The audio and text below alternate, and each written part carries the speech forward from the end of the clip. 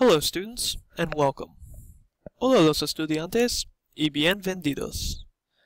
Today's lesson will be covering an understanding for basic fractions, la comprensión de fracciones básicas. My name is Justin Harvey, and I will be your instructor today. So let's begin. What is the purpose of fractions? ¿Cuál es el propósito de las fracciones?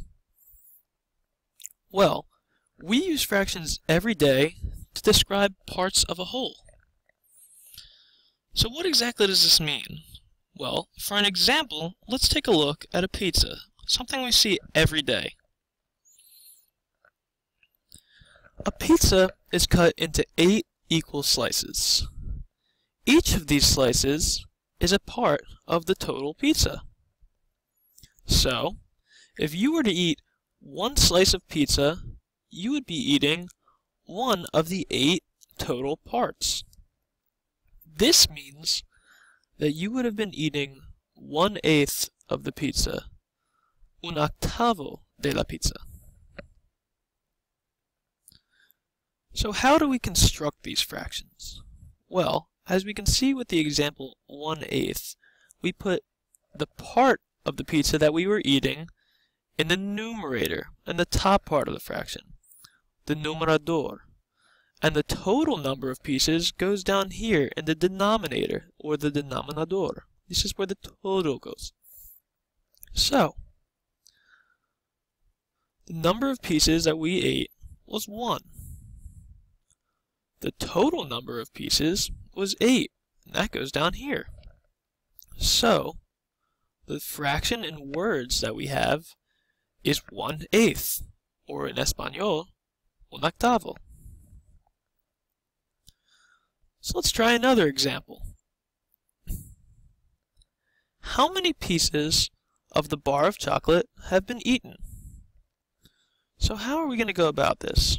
Well, as we can see, there are 6 total pieces of chocolate here.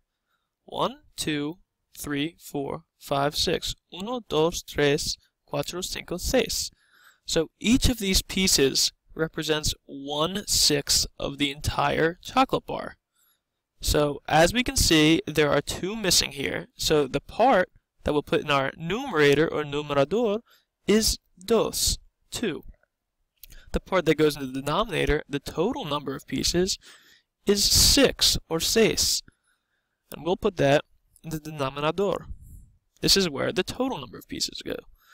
And this fraction that we have here is called 2/6, or 2/6. It's also important to remember that fractions are made up of equal parts. So each shape in this upper section up here is divided into equal parts. So one piece of this is 1/4. One piece of this is 1/4, and one piece of this is 1/4. These shapes down here are also divided into 4 parts, but these parts are clearly not equal.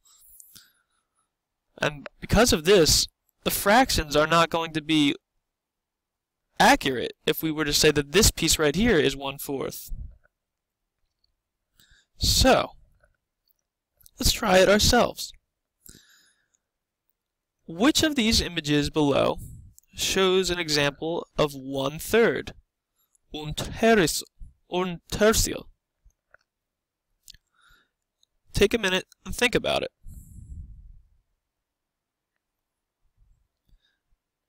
Alright, well, the answer is the circle shows an image of 1/3. The circle is divided into 3 equal parts, and one part of the circle is shaded in. So this right here is 1/3, or un tercio. In conclusion, at this point, you should understand that fractions are made up of equal parts.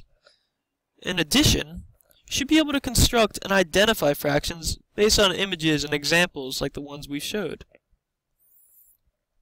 And finally, if you still have any questions or you are unsure about anything at all, ask me, your professor, for additional help.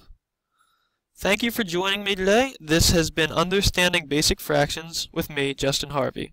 Have a good day.